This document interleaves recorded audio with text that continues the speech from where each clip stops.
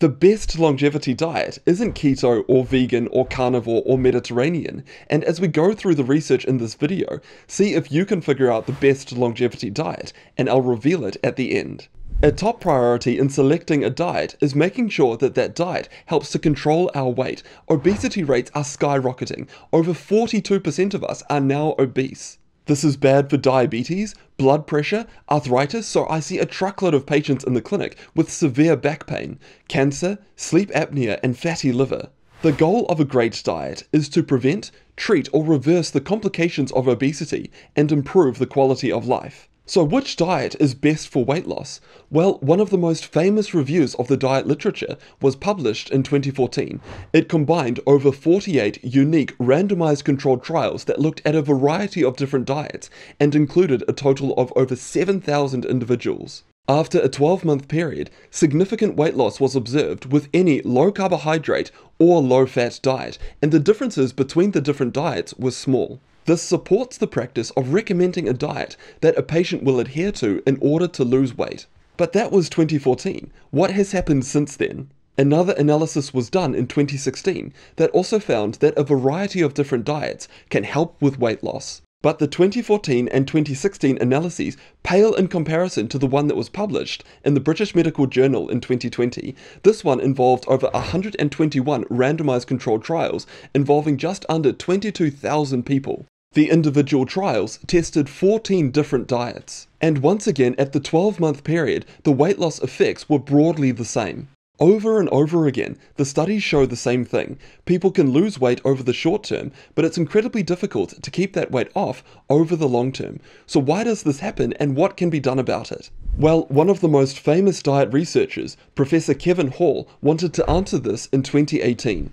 In a shocking statistic, more than half of the lost weight is regained within 2 years, and by 5 years, more than 80% of the lost weight is regained. Unfortunately, it appears that the body fights this weight loss. So in recent years, there's been a re-emergence of low-carbohydrate diets to help fight this weight regain. It centers around a concept called the carbohydrate insulin model of obesity, which posits that diets high in carbohydrates are particularly fattening because they increase the secretion of insulin and thereby drive fat accumulation. Unfortunately though, multiple randomized controlled trials have been done, which were included in the meta-analyses that we went through in this video, and overall it shows that the carbohydrate insulin model of obesity has failed experimental interrogation. So overall, what diet is best to help us stay at a healthy weight and fight the weight regain? Well, there's no one-size-fits-all diet for weight loss, but there are some critical fundamentals that we're going to build upon when designing the perfect longevity diet.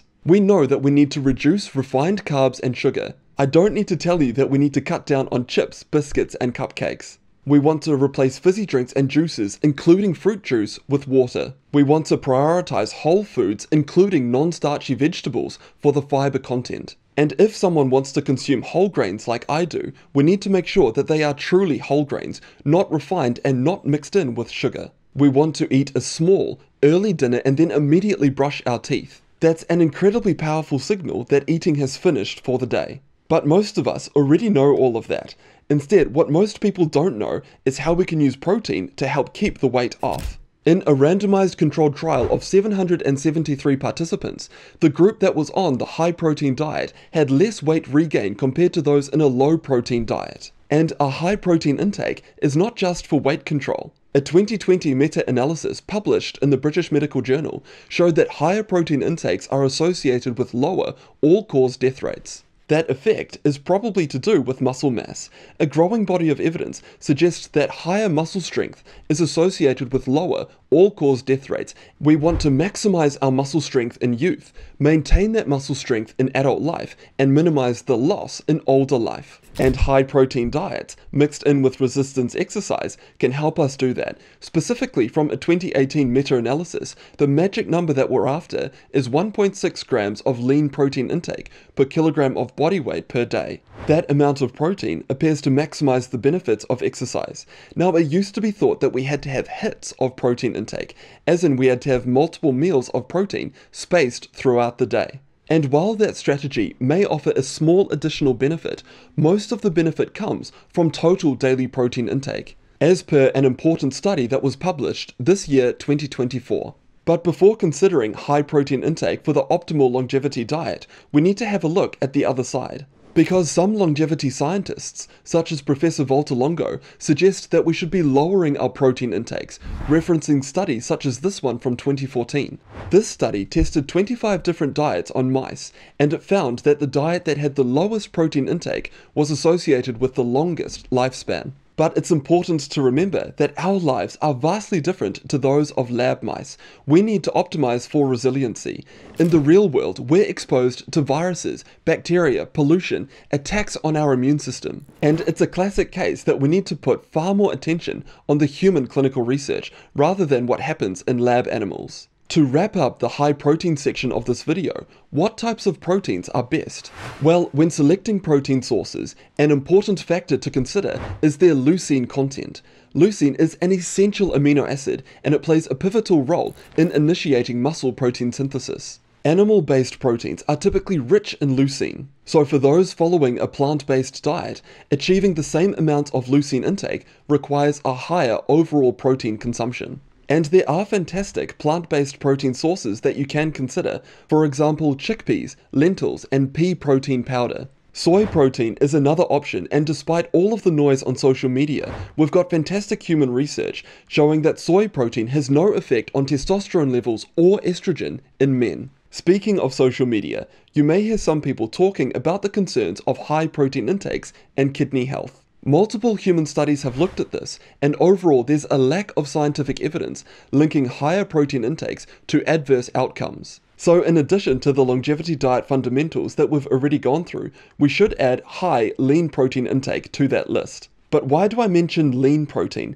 And this leads us nicely into talking about different types of dietary fats. We've got fantastic evidence from Cochrane that cutting down on saturated fat intake leads to a 17% reduction in the risk of heart disease. Saturated fat is typically from animal sources, but it's important to remember that unsaturated fats can be brilliant for us. In 2022, a study called the CardioPrev study was conducted, and it compared the Mediterranean diet, which is rich in unsaturated fats, to a low-fat diet. Over 1,000 patients were included, and they were followed up for 7 years. The study found that for secondary prevention, the Mediterranean diet was superior to the low-fat diet in preventing major cardiovascular events. So unsaturated fats can be brilliant for us. This includes things like avocados, nuts, seeds, extra virgin olive oil, and certain types of fish. So we'll add to our list that we should replace saturated fat with unsaturated fat. Next is salt intake, specifically sodium. We've got great evidence showing that as sodium intake increases,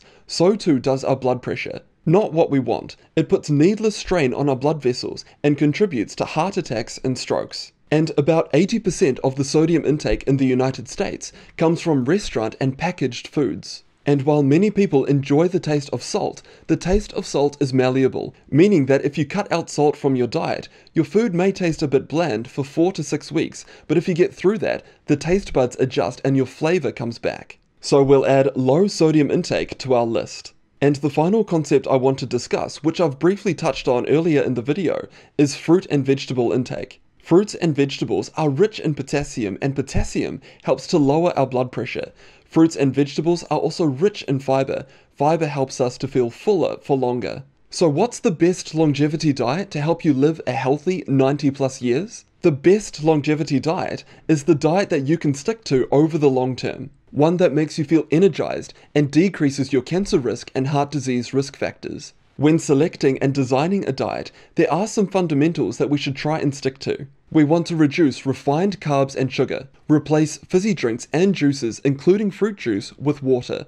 We want to prioritize whole foods, and if you do consume whole grains, make sure that they're whole and not mixed in with sugar. Have a small, early dinner and then immediately brush your teeth. We want to prioritize a high, lean protein intake, aiming for 1.6 grams of protein intake per kilogram of body weight per day.